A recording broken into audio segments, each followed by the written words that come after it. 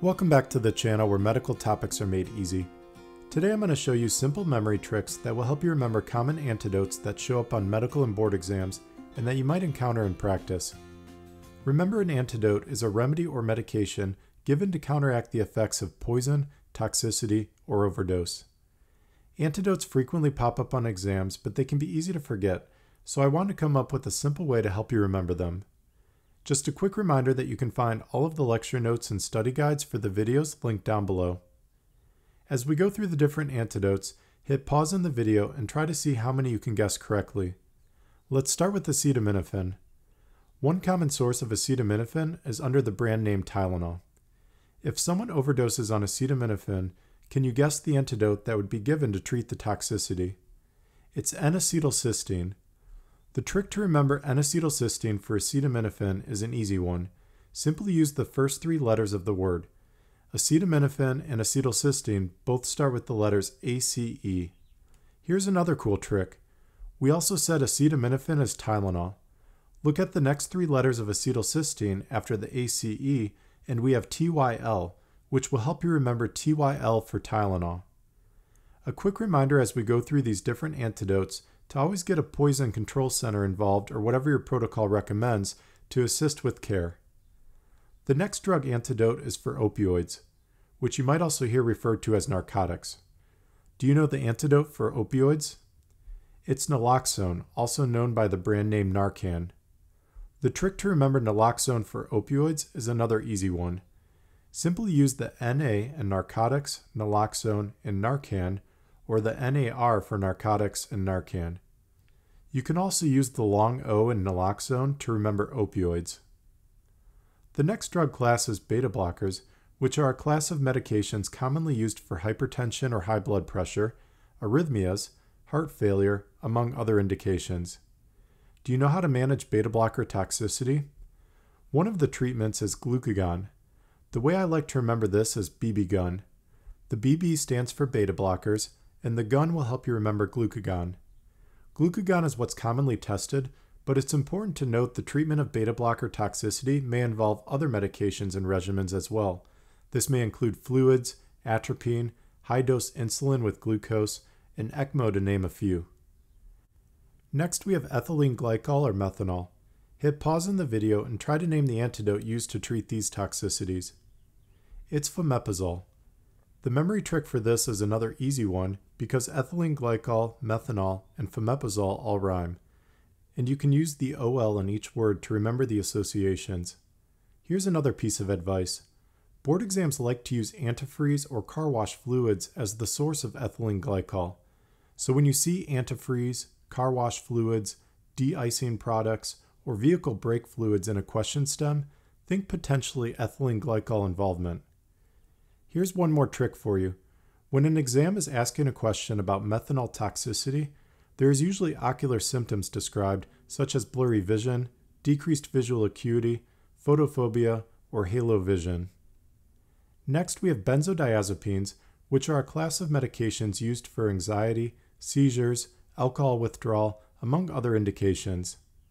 The antidote here is flumazenil. This again is another easy trick if you just use the letters in the name. Both benzodiazepine and flumazenil contain the letters AZE. It can be easy to mix up fomepizole and flumazenil when first learning them since they both start with F and have a few similar letters in them, so hopefully these tricks will help you remember them.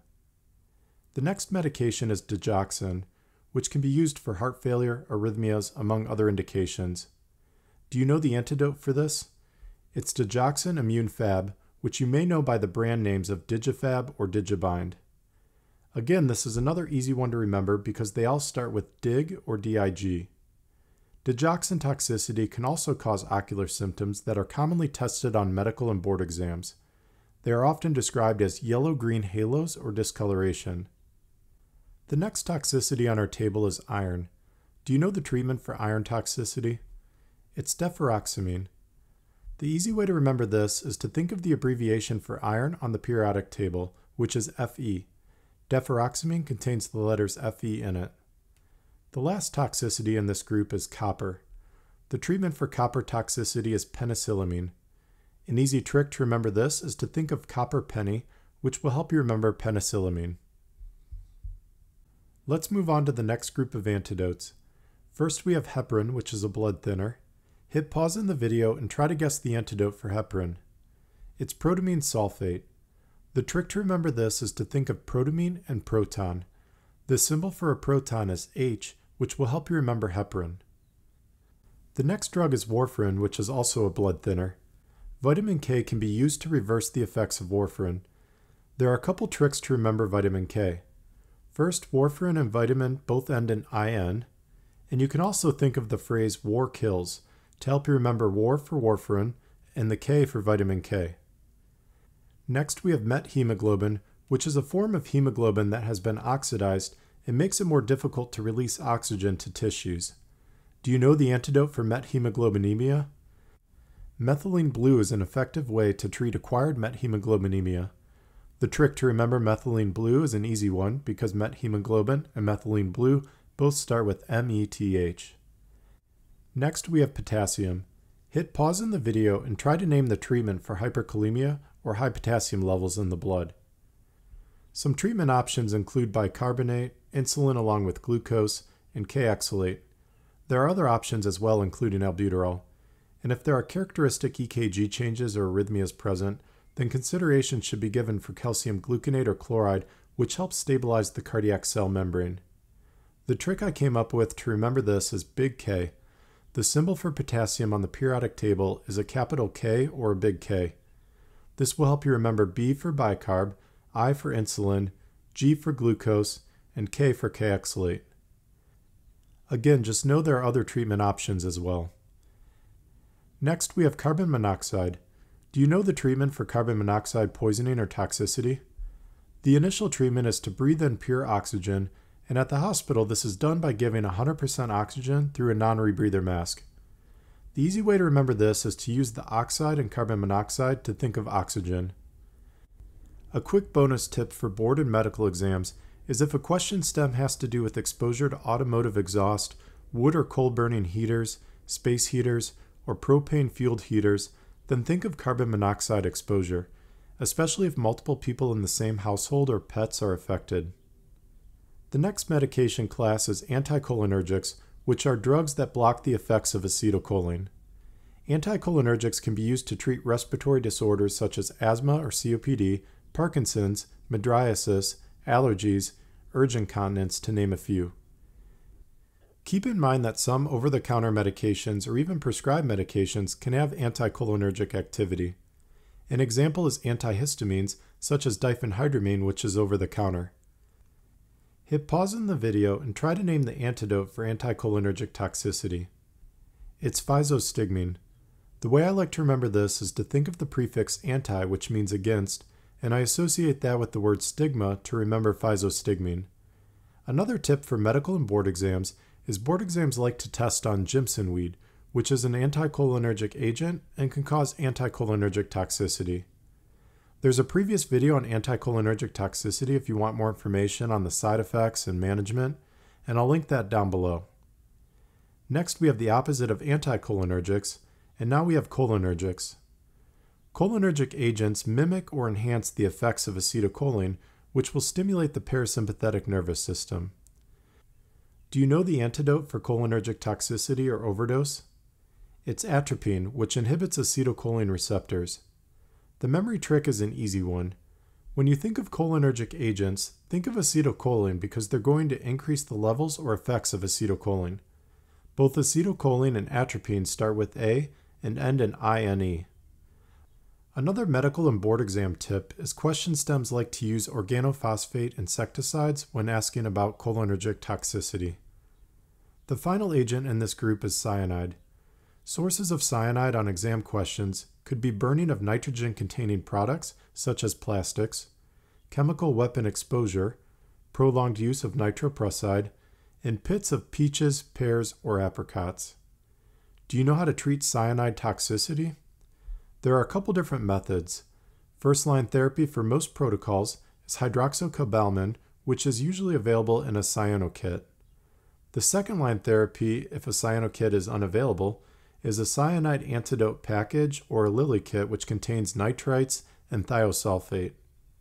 The easy way to remember hydroxocobalamin is the letters that make up the word cyanide appear in hydroxocobalamin.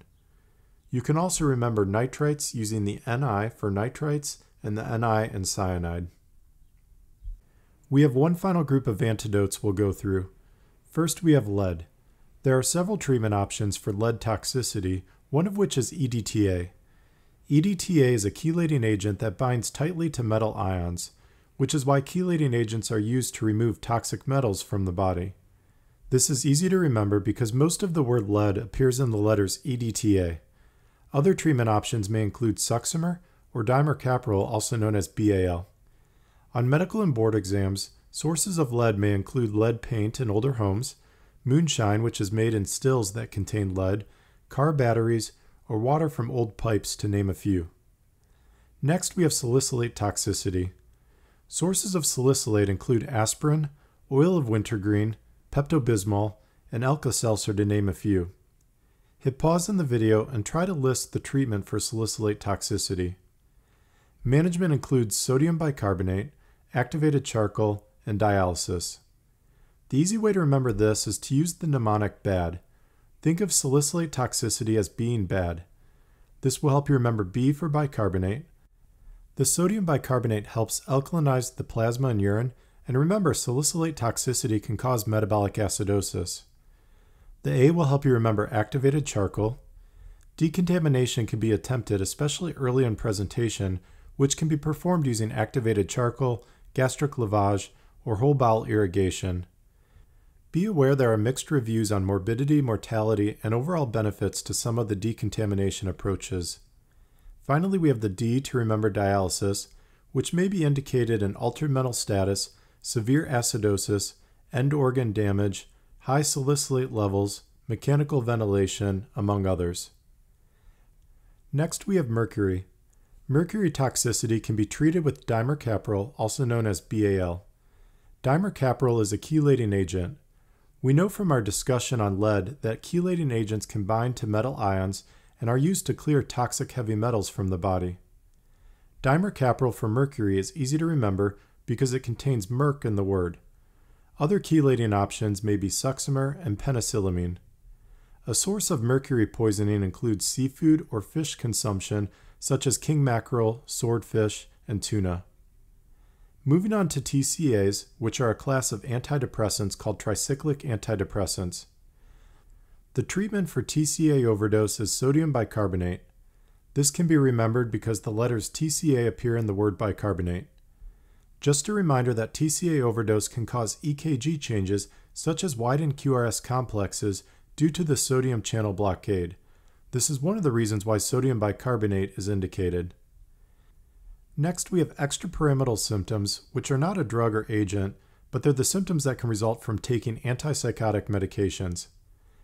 These symptoms may include involuntary muscle contractions, tremors, stiff muscles, and involuntary facial movements.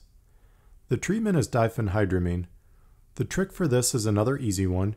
When you think of extrapyramidal symptoms, think of pyramid, and it just so happens that the letters in the word pyramid appear in the word diphenhydramine. Of note, anticholinergics such as diphenhydramine may cause worsening tardive dyskinesia and may work better for extrapyramidal symptoms such as dystonia, akathisia, and Parkinson-like symptoms. Next, we have magnesium sulfate. The antidote for magnesium toxicity is calcium gluconate.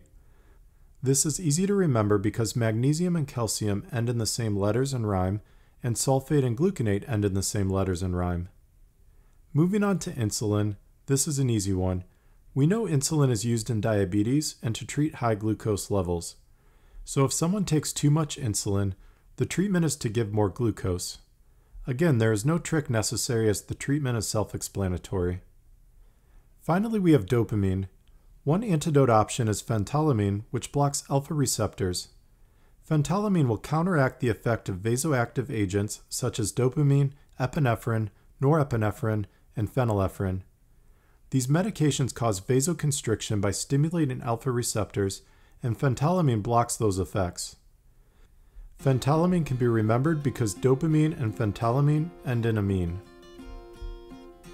Hopefully these memory tricks gave you a simple way to remember common antidotes. If you found the tricks useful, please share the video with others and hit that like button and leave a comment down below. You can find the lecture notes and study guides for the video on our website linked down below. Make sure to subscribe so you don't miss out on future videos, notes, and study guides. Thanks for watching, and hope you check out future videos.